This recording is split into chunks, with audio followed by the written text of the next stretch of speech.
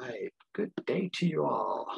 Today is October 29th in the year of our Lord 2021. And I'm Jay Delancey, alias Vote Checker. And I want to thank you for watching this video. And I hope you'll gain something from it. I want to start, since today's the 29th, we're going to start with Proverbs 29. And honestly, it's really hard to pick one proverb and go, this is the one. So I'm going to take two today and just take a quick riff on them.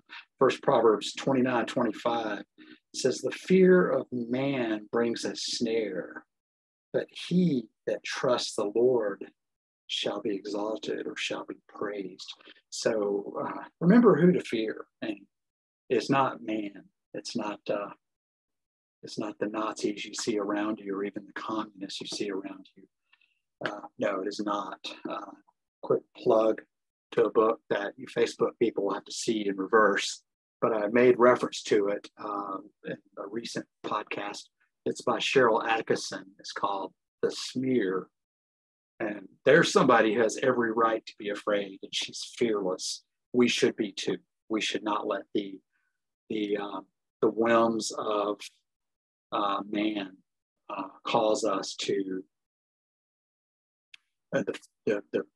the fear-mongering of people should not be what primarily drives us. And but that's not the proverb we're going to go to today. It's more personal. King James, so it's a little King Jamesian, if you will, Old English, says, scornful men bring a city into snare, but wise men turn away wrath. Okay, take out the sexism, the men. I know some people are triggered by that. Some of y'all are, oh, it can't be men. Men are ick. Hey, I'm a man. Wait. The scornful mind brings the city into a snare, but the wise person turns away wrath. It is so important that we don't let our emotions cause us to do things we're going to regret. And God is really dealing with me on that area. Don't get emotional, because when we get emotional, we lose our rational ability, and then we become just like them. Then we become us. Yes, not who we are, right? We do emotional things that are bad. And so I would encourage you to don't lose your head. Don't get hot-headed as you see these things happening, and let your words be measured. Yeah, just trust God in this. Kind of puts it all into perspective.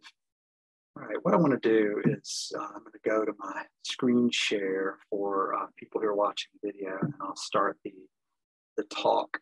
First off, I mentioned the other day that I needed you to be prepared to deploy to the legislature, because we were going to have a quick, no-notice battle over House Bill 259, a bill I will talk about today.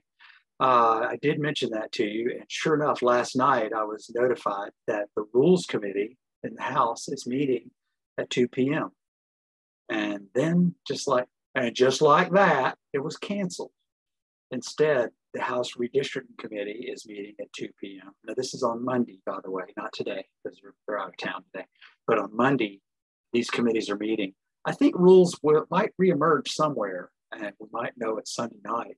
Or not. Maybe they're going to go full in to working the redistricting issue, and just as they should. I mean, 259 is a great bill, and I'm going to talk about it, but it's really redistricting is kind of the 800-pound gorilla sitting over there in the corner, and they have to deal with it because, I mean, this is a grand opportunity. And unlike some states where they're going to give away the Republican majority and make it harder for Republicans ever to win again in the Congress, to win a majority in Congress, North Carolina is holding their ground. And I've been very critical of those of you who follow me any length of time at all know that I've been no fan of our House leadership and House Senate leadership.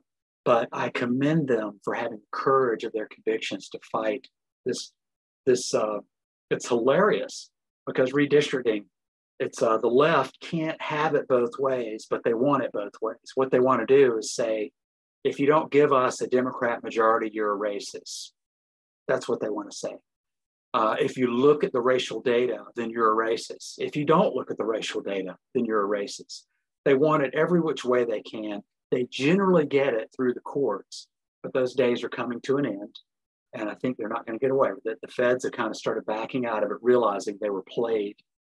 I'm being as charitable as I can be with John Roberts, but that's what happened. Basically, the feds are out of the redistricting business. They said, nope, it's a state matter. It's really a legislative matter. It's not in the courts. And what I wish our legislature would do is tell the courts to pound sand. There, do this right. Yeah, you get the idea. Tell the courts just to beat it. That we're not going to pay attention to you on that because you have no authority in this area. We do. Now, I don't know if they're going to do that, but they are writing maps. They're going to give, they're going to take back some of those seats they gave away a couple of years ago after judicial pressure was applied to them. And it looks like, from what I can tell, they're going to take some of those back, just the early news accounts. So if you're going to be downtown anyway, or want to be downtown, it'll be some high comedy drama at the redistricting committee meeting at 9 a.m. They're doing redistricting and elections in the Senate, and the House side is doing it at 2 p.m. for redistricting. So I think it's game on. They're going to release the maps and be done with it. So it's going to be an interesting day if you want to do it. So, but there won't be the Rules Committee over 259. And I told people, be ready. You may deploy.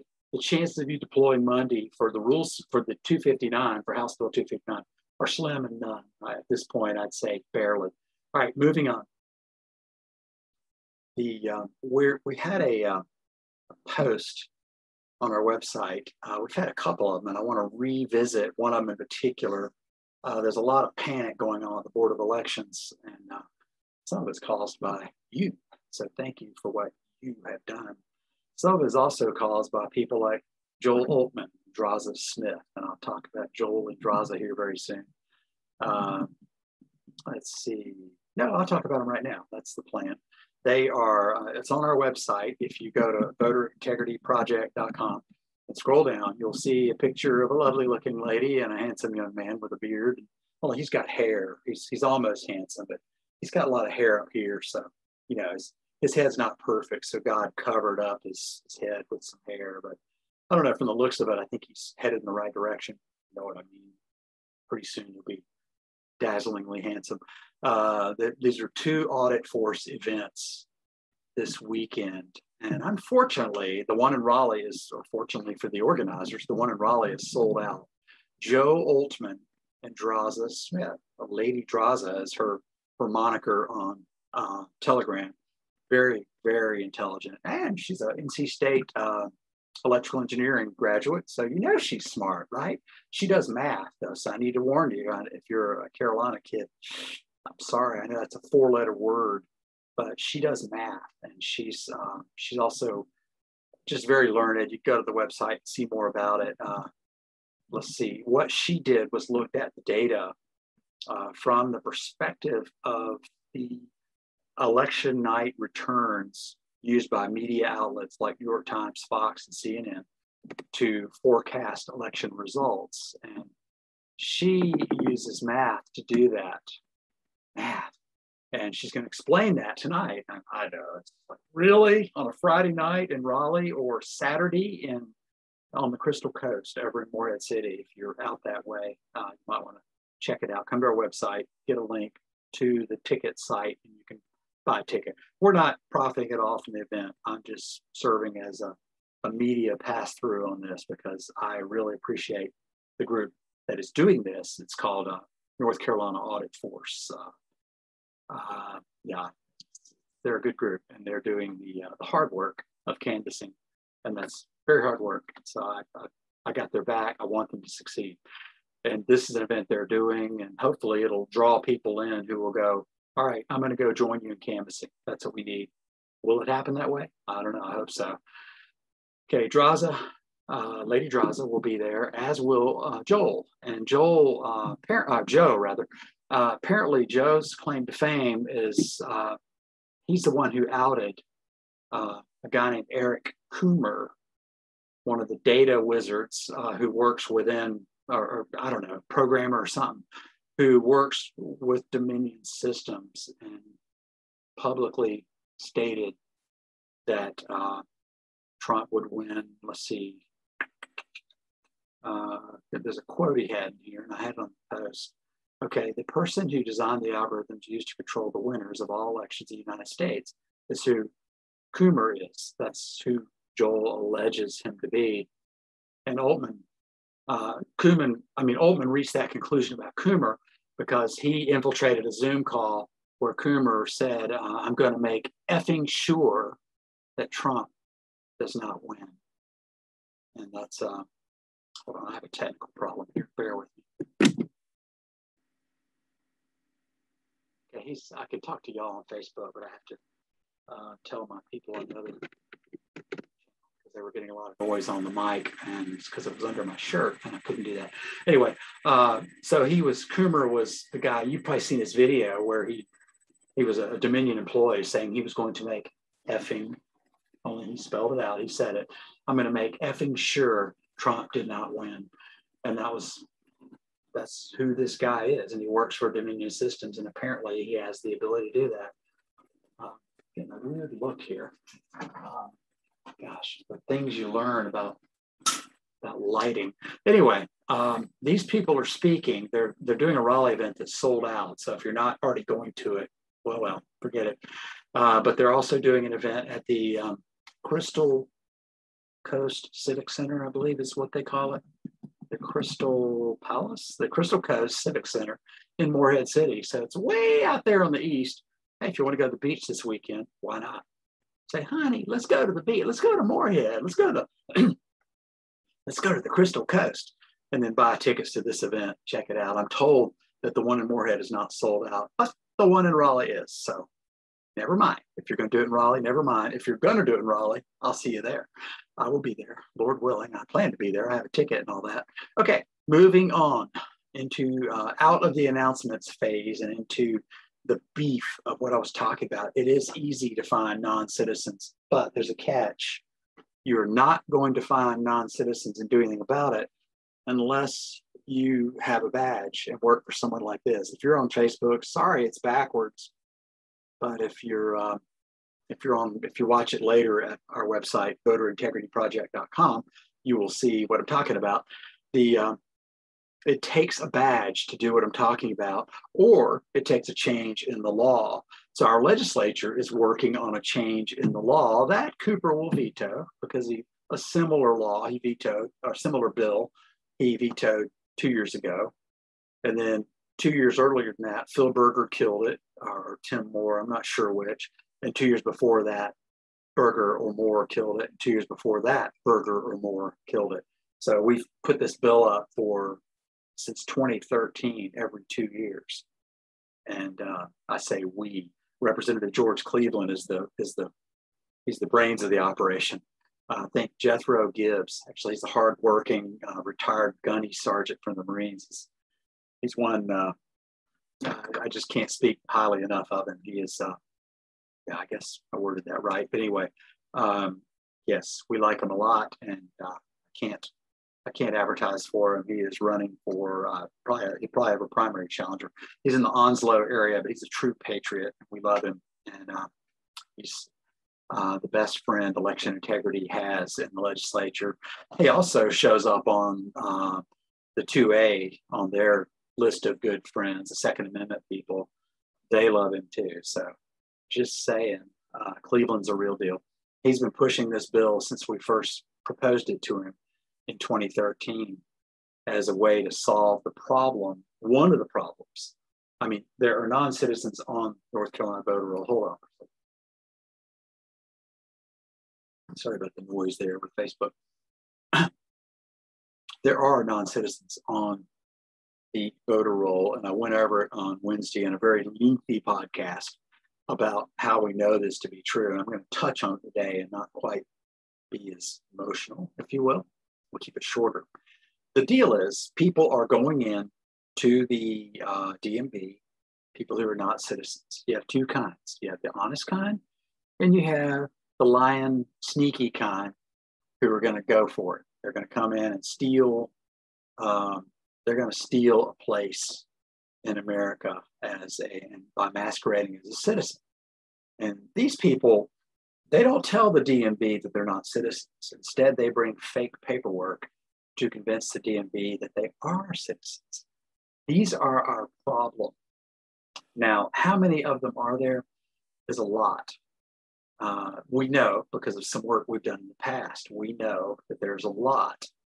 The statist approach is to look for the ones who identify themselves to DMV as being a non-citizen. So these are the ones who just go in and they bring their foreign passport and they bring their green card, or not even a green card. Maybe they bring a temporary visa.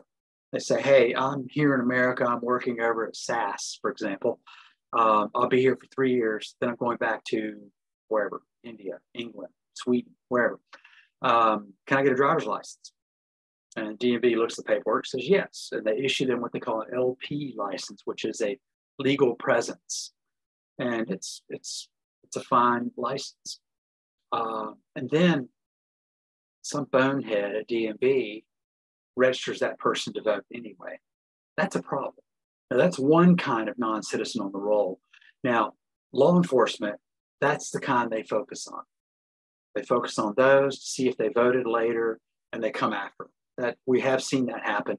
And Bobby Higdon did it in 2016, had a high profile. He was the U.S. attorney for the Raleigh area, and he worked with the son of Mark Martin, believe it or not, the Supreme Court Justice, who was the U.S. attorney for the Middle District out of Durham, Greensboro area. And they worked together to prosecute 19 of these people that they had found who had gone to DMV. They were not citizens, and but they voted anyway. For some reason, they decided they were going to vote, and they did. They started voting, and some of them, I reviewed the transcripts very carefully of one of them, and it was just a very sympathetic person who, it was just a mistake. He thought he was a citizen, and he didn't realize he wasn't, so he voted. And they slapped him on the wrist, which is all I would have wanted to do. I mean, come on, the guy made a mistake, and I don't think it was malicious, basically. In federal law, they don't care if it's malicious. If you did the mistake, they can throw the book at you. But this guy was a foreigner, and the Trump administration, as brave as they were not going to beat up on some guy who thought and convinced the court. I think we all knew that he was not doing it maliciously. So they hit him with a misdemeanor and a $200 fine and said, "Go away, kid, you bother me." And now he's a citizen. Now, but if the people we want are the people who go into DMV and they hand in some fake paperwork, there's a bunch of them, because for the longest time, North Carolina did not even require any documentation. And they finally started requiring it. There's a whole lot of non-citizens on our voter rolls as a result of that, because DMV, these people walk in, they go, "Do you want to register to vote also?" And they go, "No, no, no." They go, "Oh, you don't?" And then DMV will freak out if you don't. So some nice person with a high school degree and a badge will shove a piece of paper over and say, "Since you're not registering to vote, I need you to sign this piece of paper saying I do not want to register to vote." That scares them. So they go, "Let me just go ahead and register to vote." Okay. And they register to vote. So the DMV is happy because their paperwork looks right. And the left is happy because they've litigated DMVs across the country to where that's their knee-jerk reaction to all of this, is to go ahead and force people to register unless they give them a good reason they're not, like admitting they're illegally entering the country and trying to, with fraudulent paperwork, to get a normal license so they can begin their American dream. So it's kind of a conundrum the left has figured out. Of course, we're the ones who are slow to it. But we stumbled across it, Voter Integrity Project. Actually, John Pizzo and I, and an unnamed programmer who asked to never be named in public. So I won't do it. This programmer helped us do it. And we found over 500 people on the Wake County voter rolls in a 3-year period. We found 500 people who, over 500, who had gotten out of jury duty by convincing the clerk of courts they were not citizens, but they were on the jury list. So how did that happen? How many of them registered to vote? There were 6,000 non-citizens on our list. 6,000 people had gotten out of jury duty using that proof. 6,000 in a 3-year period. We only found 500 because we weren't looking that hard, and because there was things we didn't have that the other side did have. So let's see. I got distracted by a post. So Deirdre, I'll get to you, but I can't comment right now. We found them. We found a bunch and went through a big kerfuffle. And if you want to see how bad it went for me, even though we were right, we were proven right. The worst day of our entire existence, voter integrity, was on that day. You look up my name, Jay Delancey, with one E, Delancy, and then put the words temper tantrum in quotes, and you'll see the hit piece that WRAL's Laura Leslie did against us, against me in particular, and the lies that were told and all that. Bottom line is, all that was lies, and we were right. They were there. Everyone knew it, that we were right, but they kept them on the rolls anyway, and just used it. We just got out lawyered, and it's just, it stinks, but that's okay. We learned a lot. The fact we learned is that this methodology works, and this legislator saw what we did and said he agreed it works. So he introduced a bill, and we've been fighting for that bill for 8 years. This year's version is House Bill 259. This bill has the left going freaking crazy over this. And so the Charlotte Observer did an opinion piece on it. And I'm putting a post up today to go over it in some more detail. I talked about it Wednesday in a very lengthy podcast. Sorry about that. And I'm going to stay focused on one thing I barely touched on last Wednesday. And just some of the arguments they use that make this so specious. And they said their key is illegal voting by non-citizens is not a widespread issue. That is in the third paragraph of the story. Okay, that is a lie given either out of malice or ignorance. So are they stupid or evil? The answer is yes. They are lying about that. It is a widespread problem, but they don't know it, or they do know it.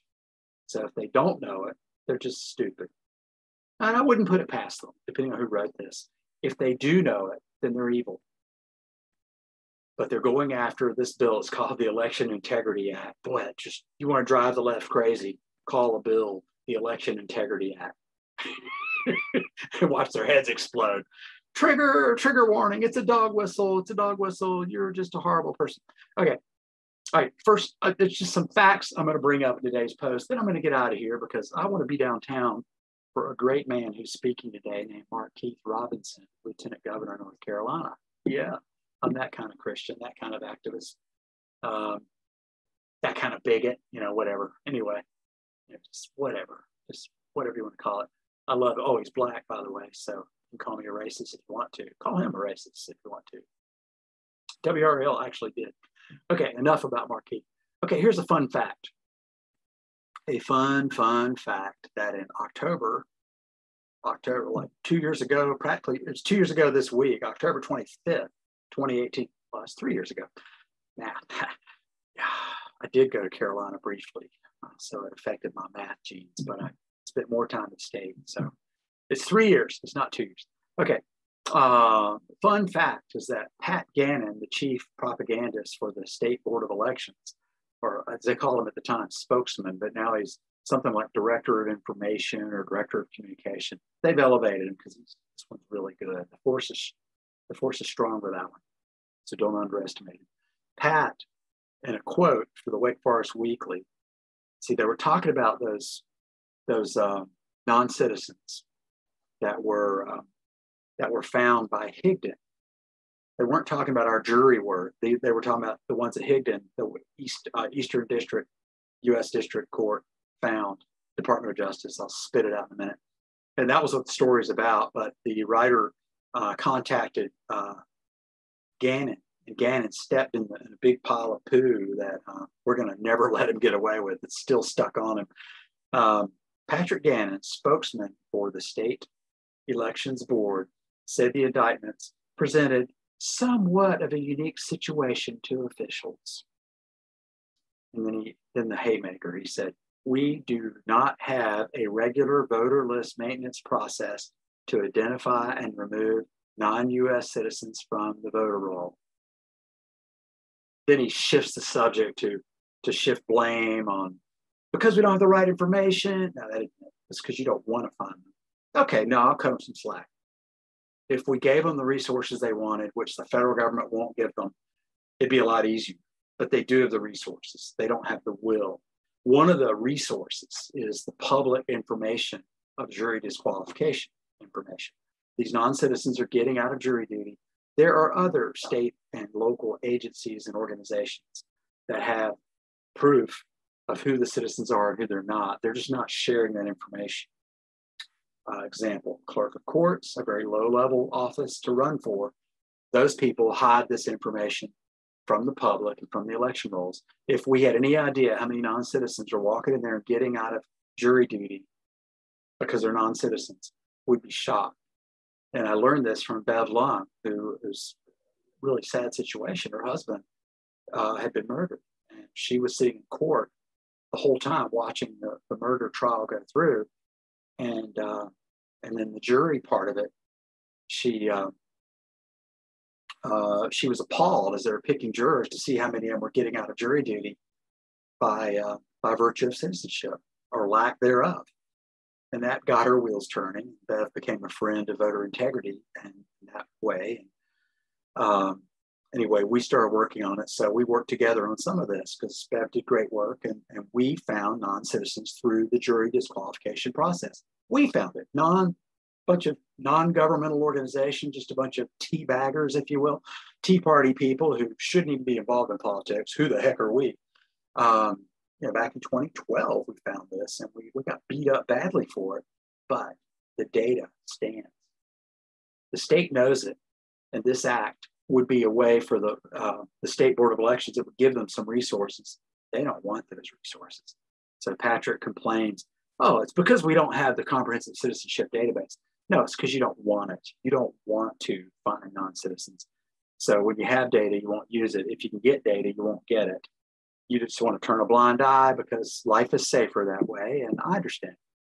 You understand where they come from. I don't prove, but I understand. All right, let's see. Now, so that was one fun fact. Mind you, I'm riffing on the point that the Charlotte Observer said non-citizen voting is not a widespread problem. So the jury duty disqualification proves that it's a much bigger problem than we realize. Add to that, the state has no method of finding non-citizens on the rolls by their own admission. So where does the Charlotte Observer get off saying it's not a widespread problem when they don't know? That's okay. Stupid or evil? Yep. I'll let you decide. Okay, so moving from there, we have a post that you need to know about. No, that's about it. I'm going to talk about 259 a little bit more just to make sure we covered all of our bases. 259 is a good bill right now. It's stuck in Rules Committee, and Rules may or may not take this up. Monday, I would say maybe, but I doubt it. If you live in the Wake County area, please consider making yourself available at little to no notice to show up down at the legislature Monday sometime, Monday morning, Monday afternoon, not sure when. Okay, our story talks about our story. It's The Gift That Keeps Giving is the name of it, but that might be a subtitle because finding non-citizens is easy. Okay, we're talking about the bill, and the bill was filed originally as a little bill about election machines. It was Keith Kidwell, Kyle Hall, Jeff McNeely, and Representative, all of these are representatives, and then George Cleveland. The four of them filed the bill as co-sponsors. But then they took it into committee and popped out a PCS, which if you watched us, you know what that is. You sound like you're in the know. You go, oh yeah, there's a PCS on that, meaning a proposed committee substitute for the original bill. And they can gut a bill and take away everything from the old bill, just take the shell. They didn't do that in this case, but they added to the bill, and they added the non-citizen jury duty, the whole thing I was just talking about, to put that in there to create a method to give the state Board of Elections the mechanisms they need to find these non-citizens and actually make them do it, not just give them the tools, but make them do it. And boy, that scares the heck out of the left and the Democrats and the RINOs too, unfortunately. So this is going to be a push because a lot of RINOs don't like this bill either because they like the idea of open borders and cheap labor. So that's our problem. But anyway, so I the article I referred to, I said newspapers and dim RINO cabal has fought the same sort of bill literally since 2013. It's been tough. Let's see. But the bill, there's a lot of lies they're saying about it. I went over some of those in a post on Wednesday, and I'm not going to beat that to death. I just wanted to talk to you today about this lie that they say it's not widespread when they don't know. And a couple of points. First off, when the lawmaking, let me try this again. When law enforcement used the politically approved methodology, even they found some. And those are only people who followed the rules of DMV and accidentally voted, or for whatever reason, they voted or someone voted for them, who knows. But these are 19 people that were indicted in North Carolina. Now, the Charlotte Observer is using those 19 as proof that it's not a widespread problem. But the limited, think myopic, think tunnel vision approach that the Department of Justice used, that would be, it's a foregone conclusion they're not going to find many of them. We actually, when that happened, we met with one of Bobby Higdon's, with the guy he delegated this, who was in charge of prosecuting this. We met with him and explained to him our jury methodology and said, hey, if you're serious about finding non-citizens, quit bugging DMV, just go to them later, because DMV can't help. And if you gave me a stinking badge and gave me the resources, we would show you how to do it. But I'm not going to tell you how to do it because you could be a bad guy. So we told them how to do it. We went to excruciating detail, and they can find these people, and there's a bunch of them out there. How many, we don't know. One study said probably more than enough to upset the 14,000 margin that Obama won in 2008 in North Carolina.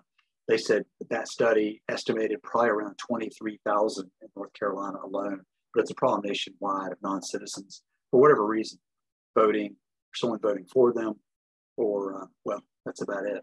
Non-citizen voting. All right. Florida has known about this kind of problem for a while. Florida, they have the same kind of laws, the same kind of sunshine laws. It's just part of the Florida sunshine laws that you get out of jury duty, you're getting out of jury duty is public record. And then some enterprising TV journalists went and found some people who did that and were voting on a regular basis, and they embarrassed them. In fact, we saw one of those stories, and that's where we got the idea to do it. Only then did we meet Beverly, who was talking about the very same problem from the jury side. A TV station in Florida figured it out and tied it to voting and did great work. And hey, we could do that too. And we did, and it worked until it didn't, because the state, once they figured out what we were doing, they wouldn't let us have the data anymore. In other words, they covered their tracks. We embarrassed them. Instead of fixing their procedure, they just made it where we couldn't get the information. So that's why we push for this to be public, so we can give them some oversight. And that's a big deal. That secrecy veil is a big deal about that. Let's see. And one other point, and we'll get out of here. So the Florida media reports, and then in Virginia, believe it or not, there's another deal, is that a lot of these non-citizens who followed the rules but were registered, or maybe they didn't follow the rules, but at any rate, they're now at a position where they're applying for U.S. citizenship. And you can't be registered to vote as a non-citizen and expect for the U.S. government to grant you citizenship. So this is how we've caught some in North Carolina, not enough, but how we've caught some. They walked in to remove themselves from the voter rolls because they're applying for their citizenship. And we know there are some that do that. We don't know how many. In Virginia, Christian Adams, our attorney at the national level, got really lucky during a lawsuit. They were doing some work, I think it was a lawsuit going on in Virginia in one county, and they saw a document that suggested it was just a few pages of a bigger document. And the few pages were the list of non-citizens in that county, or maybe it was that city, in that jurisdiction, who had requested to be removed from the voter rolls on the basis of citizenship. That was a big number. So Christian, he fought Virginia to get the document that showed the whole document, not just those few pages that he had, but the whole document. And it wound up to be 5,556 people who had gotten out of, who had asked to get their names removed from the voter rolls because they were self-confessing. I am not a citizen. Take me off your voter rolls. Okay. And they took them off and they kept a record of it because it is a record. And the state board of North Carolina has that. And Christian right now is in litigation in North Carolina over this because Josh Stein fought hard. Christian wanted to get the same information here that wouldn't give it to him. And then he tried, they found the left got lucky and they got a bad judge. And the judge said, no, you can't have it. And Christian's organization, Public Interest Legal Foundation, actually appealed it and they won at the appellate court level. And I talked to, when I talked to Logan from PILF, the organization, last night, and Logan said that it was remanded back to the district court, and they're going to actually, the district court will decide what information Christian needs and what he can have and what he can't have, because it involves DMV information, and that gives them a big veil to hide behind because of the law about driver privacy. And privacy is a big trick the left plays to keep you from knowing what your government's doing. And that's where it circles back into this jury deal, as they're trying to keep that private too. So you won't know. So you won't, they could be doing nothing or they could be doing everything and you won't know. That's what they want. They want secrecy. Okay, so Christian found a whole 5,500 of them in Virginia. I don't know if the Charlotte Observer would consider that to be a big number, but or widespread, but they're saying this is not a widespread problem. Right, okay. And then let's see, Pat Gannon's admission that they have no regular list maintenance process to identify and remove non-U.S. citizens. It is a widespread problem. We just don't know how widespread. So we're headed toward a great reckoning in this whole area. And the key is we have to fully expose what election officials are doing in the name of privacy. Never forget that if you take privacy and you flip it, it's secrecy. So they're selling you, they want secrecy, and they're fooling you or scaring you into it. After all, you don't want to be doxxed, do you? You don't want people to know who you are. So the deal, I'm sorry, I just read Paige's quote and I like it. She said, your comment about jury duty is really a strong clue. It is, and y'all should pay attention. Go to court and watch. Just go on jury selection day in your town and watch. A lot of people get out of jury duty that way. This is a problem. Our our rogue board of elections in North Carolina, even probably in your county, I would rate it higher than 70-30 that your county is rogue also. Nah, I'm being generous. Maybe 90-10, it's rogue. But it's hard to prove. It's like proving how much insurance fraud there is out there. It's just really hard to prove.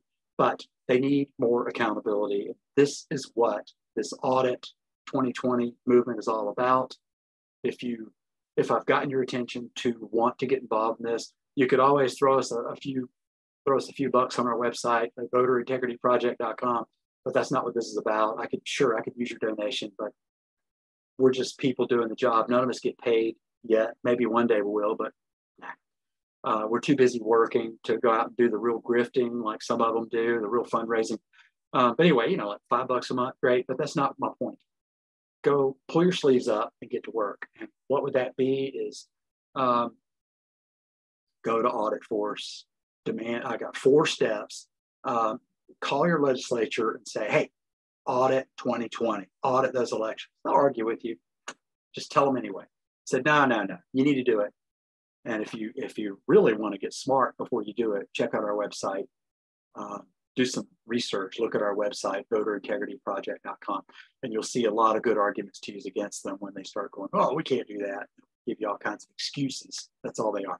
No, they must do it. They must. 2, they have the legal authority to do it. It's called the Constitution. That's well within their rights to do it. It will be a fight because they've given away that power. It's theirs. They delegated it. Now they have to claw it back, and they don't want to do that. So it's because it's unpleasant. These are all ambitious politicians. But if you make them, they will do it. All right. Number 1, bug your legislature. Number 2, contact NC Audit Force and say, hey, I want to help. I want to help. Now, if you don't want to go knock on doors, then volunteer to be a driver. or volunteer to be a data hound. They need, I'm told they need all three of those. So contact, it's a Telegram channel in North Carolina Audit Force. I have a link to it on this story for this page, today's podcast. If there's a link, I'll have a link to it.